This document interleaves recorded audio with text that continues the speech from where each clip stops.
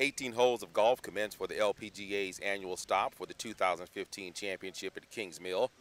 Thousands of fans turned out for the first day of tee-offs to catch their favorite players, from Minjee Lee to Christine Song.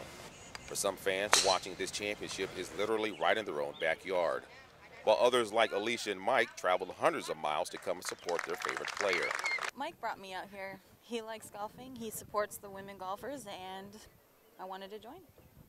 I think it's just a perfect setup. Being able to stay on the course here at Kingsmill, and hospitality is great, players are great, course is great. Can't ask for anything more. From the long drives to the nearly made longer putts, fans are enjoying themselves to the fullest, even hovering around the putting green practice area to get closer to their favorite player. Oh, I think it would be very challenging for somebody with my game. I'm not very good. But I mean, it's great. It's got a lot of uneven lies, a lot of guarded greens. It's a nice course. Beautiful views too. I love the people. The people have been very friendly. The view is spectacular, and all these houses are really, really pretty to look at. And it's beautiful. And the weather has been very, very cooperative. Yes.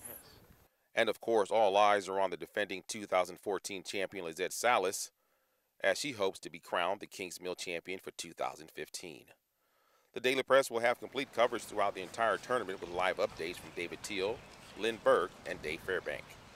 For the Daily Press, I'm Ricardo Major.